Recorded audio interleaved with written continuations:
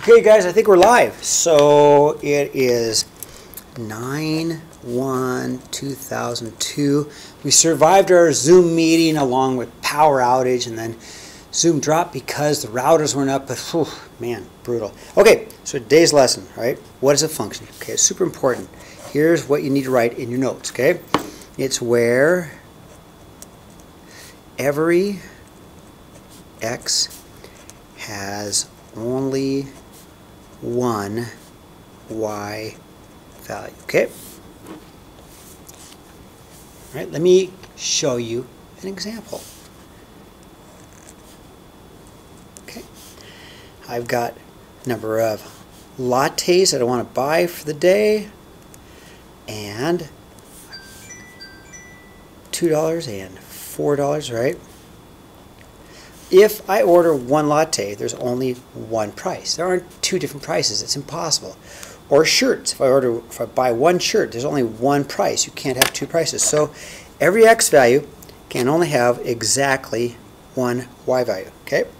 That is a function. So if I had another point up here, right there, it wouldn't work. That is not a function. You can't have one x value with two different y values. It doesn't make sense. Okay? So there's this thing called the vertical line test, which makes it really easy, okay? If you can draw a vertical line, let me write that down. Vertical line test. Vertical line test.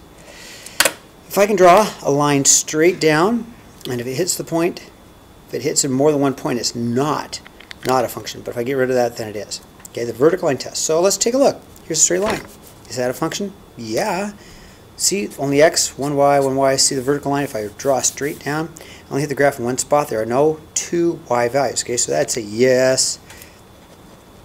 That's a function. Okay, same thing here. This is a yes. It is a function. Yes. Now, we're not going horizontal. That's a totally different thing. So yes, this is a function. Yes. But it's like really 1, 2, 3 graphs together. See, 1, 2, 3, like I got a line.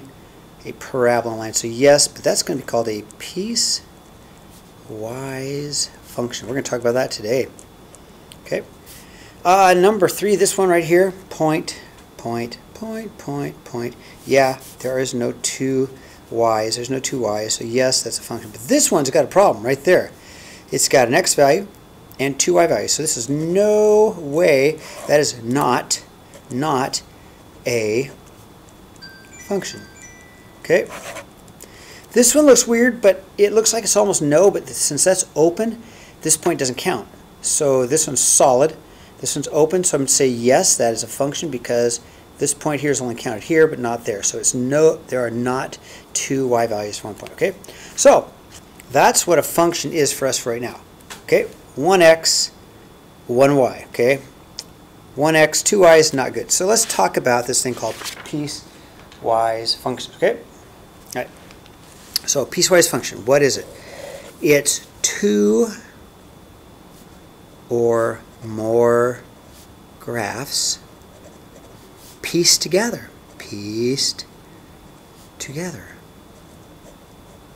They don't have to necessarily connect.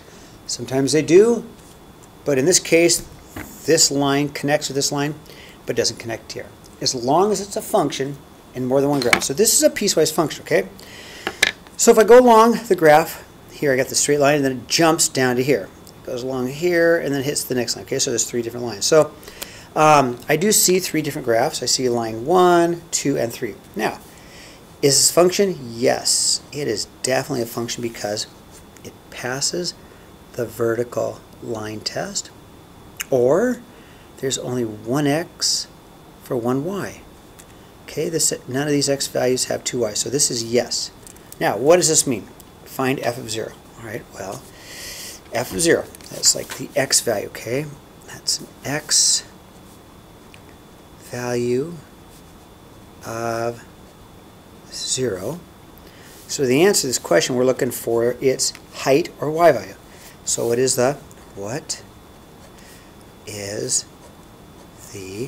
y value? Alright, let's see, I can do this. Okay, so if I go to 0, that's right here. So right here, my graph touches right there. The y value is 1. So f of 0 is 1. F of 4. Okay, so let's find an x value of 4. 1, 2, 3, 4. There it is. And what's the height or the y value? It is also 4. It's that right there, okay? F of 4 is 4, because that's its height. F of negative 2. So go x value of negative 2, go 1, 2, negative 2. Now, here it is, but that's an open circle. Okay, that's an open circle, so it doesn't count. So we pop up to here, and there's its answer at positive 2. That's a little tricky, but that's how it works. You want that particular y value. Okay, then, no problem. Now, this next example, we don't get a graph, but we have 3 different equations, okay? So, what we have, and we'll do this another day, I'm not going to do it now, but I'm going to give you an idea of what we're going to do. Okay? You're going to have, at negative 2, you're going to have a graph at negative 2, okay? Positive 4, down 1 over 1, down 1 over 1, down 1 over 1, right? And then x equals 3, it's going to be like up here, like this, okay? So it's kind of a weird graph. So instead of graphing it, that's the hard way, because that's all the equations. What we want to know is just plugging it in. So g of 0, let's see, first we got to find out where it fits. Okay, g of 0, where is the 0? Is 0 between 1 and 4? Nope, so don't take that answer. Is 0 between negative 1 and 1? Yes. So what I want to do, since 0 is in this domain, I want to plug it into here. So it's going to go in, and we're going to take it. So take the 0, it fits in there, 0 is in between negative 1 and 1. Put there, so we're going to get a negative 0 plus 4, because I'm going to take my 0, plug it in for x value, and I get an answer of 4. Okay. G of 3, let's see. Is 3 between 1 and 4? Yes. Okay, so I'm not going to plug it in here because 3, being an x value, don't plug it in here because 3 is not between negative 1 and 1. And 3 is not less than negative 1, so I want to put 3 here. So 3 belongs here, so let's plug it in. So to plug it in, there's no x to plug it in. Can't plug 3 in because there's no x, so the answer is just negative 2. Okay, g of negative 3. Let's see, is negative 3 between 1 and 4? No, so don't use that. Is negative 3 between negative 1 and 1? No, so don't use this. Is negative 3 less than negative 1? Yeah, so negative 3's got to go into this equation. So I try and plug it in, but there's no x. Can't plug it into x, so the answer is just 3. Okay, finally, g of negative 1. Let's see, negative 1. G of negative 1. Is negative 1 in between here, 1 and 4? No, negative 1 does not fall between negative 1, or between 1 and 4. Is negative 1 between negative 1 and 1? Yeah, it is. And it says it can even equal, see the little equal sign here? I'm not going to put it here because there's no equal to, it equals it here. So I plug it into here. So I plug it into, how do I plug it in? I got to plug it into the x. So I'm going to take my negative 1 plus 4, because I'm taking my negative 1 and plugging it in for x, because that falls within that domain. So I'm going to plug it in there, okay? Well, negative 1 is positive 1, right?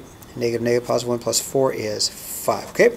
So, our homework today, again, is out of your journal. We're going to go to page 10, and I'll show you page 10. Okay, page 10. You're going to do the 1 through 9 all, and I will have an extra on the assignment. You'll see it, okay? Anyway, if you have any questions, email me, call me, or we can Zoom all of this on Wednesday, okay?